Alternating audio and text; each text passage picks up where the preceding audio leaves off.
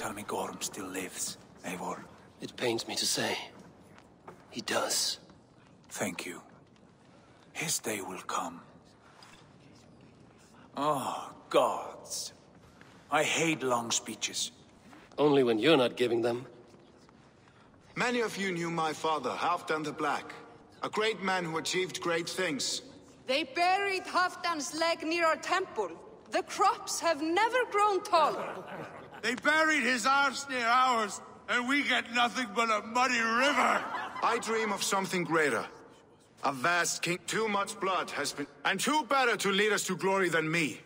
But they say a wise king seeks... I am not your enemy, King Harald, but I will not be your subject. This saddens me, noble Hjor. And does your wife agree? My husband and I are as one in this, Lord. We do not limp together. We fly. I'm sad to lose a woman of your spirit, Ljuvina. But I hold no grudge.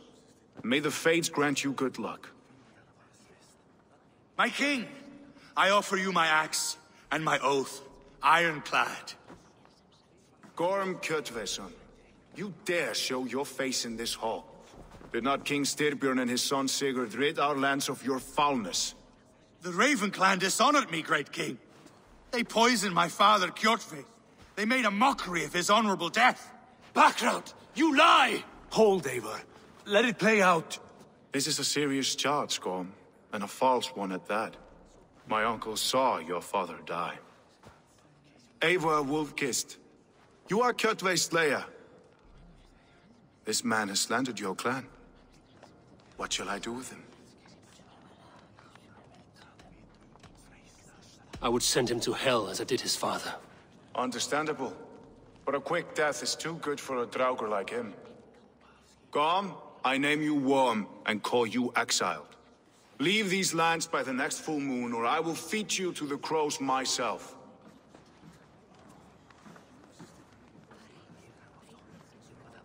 King Harald, may I speak? The floor is yours, King Styrbjörn. My people have held our land since the days when Odin himself walked among us. My kingdom is humble, but we have paid for it in blood. Our victory over Kjotve is proof that we will not lay down without a fight. All here have buried friends, brothers and sisters, sons and daughters. And I, for one, have had my fill of death. Let those who seek war look beyond our shores. If King Harald brings peace, then I am happy to bend my knee to him. What?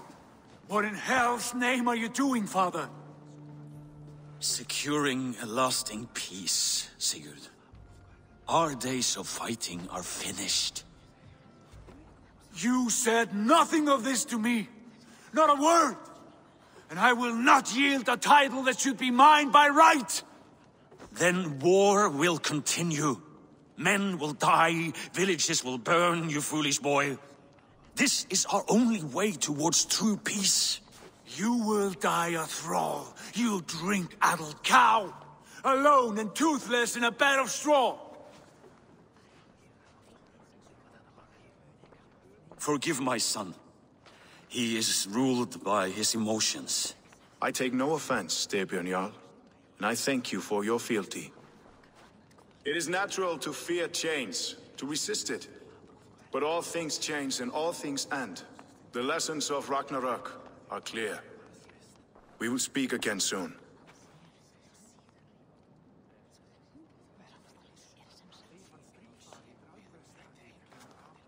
That was an ambush, Lord. Did you know of Styrbjörn's plans? For some days, yes, I did. But it was not at my urging. It was his decision alone. Do you dream of a glorious future, Eivor? A warrior like you would be a boon to my clan. I dream of a glorious death, but not at the cost of betraying my family. You intrigue me, Wolf-Kissed. Orphan and sibling, warrior and poet. You are many in one, it seems. You know much about me. I have eyes and ears everywhere, as any effective king must. Would you not be one of my ravens? I'm bound to Sigurd, and he to me. But if fate should cross our threats again... I understand. Yet should your fortunes change, you are welcome in my hall. But let us leave these matters for another time. Tonight, we will eat and drink like gods and wake in a kingdom made new.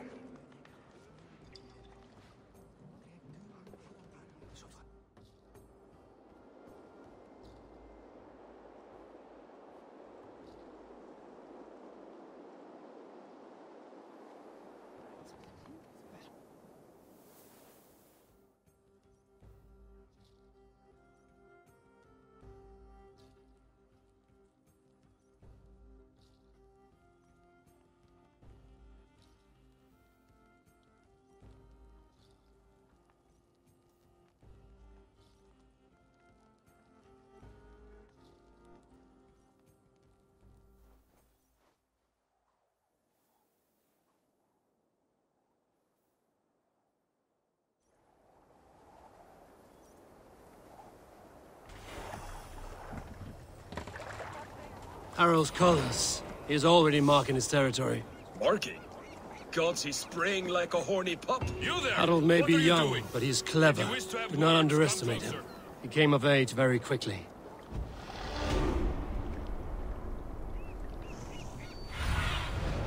Sunan, guide me.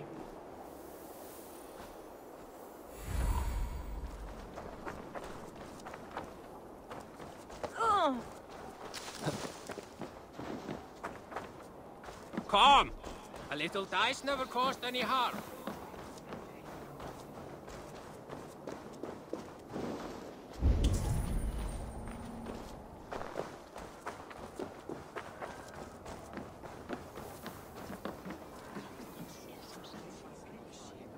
It's Eivor. Open the door.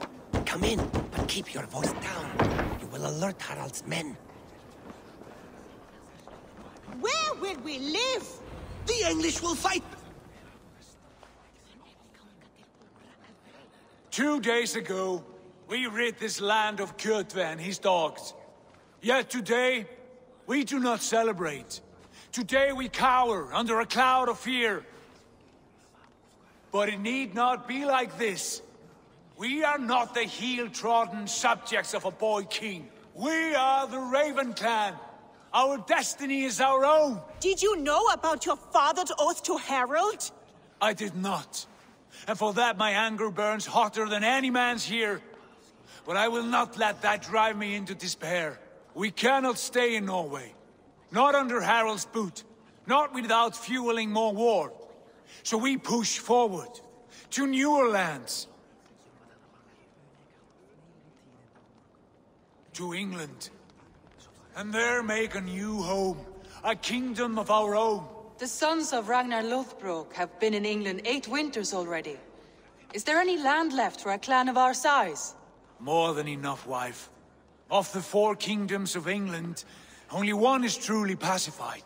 I have no desire to wear Harald's leash. I like this idea. A saga for the ages, I agree. It will take time and resources to build ourselves a new home. But the riches taken from Kjotve's raid would suffice. No. That belongs to my father, as a fair compensation. You would start us with nothing, in a land we do not know, among people who hate us? Kjotve's riches would go some way to easing our passage, Sigurd. I bested him. It is within my rights to claim his goods. Our leaving must not be an assault on my father. It is a time of renewal for us. If we go, we will need all the help we can get. I say we take Kjotve's spoils for our own. I abhor such theft. But if this is what it takes to sway you to my cause, I accept. Styrbjörn will prosper by the generosity of his new king. Kjotve's goods belong to us. To England then, before the day is out. Pack what you need, but no more than that. And tighten your lips. The last thing we need is the attention of Harald's troops.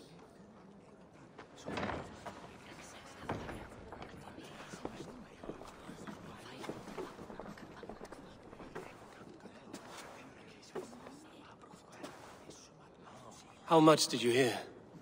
Enough. A new path is revealed and your journey will be challenging. Will you not join us? For my mother's sake, I cannot. But our threads will cross again before the final day. Until then, farewell.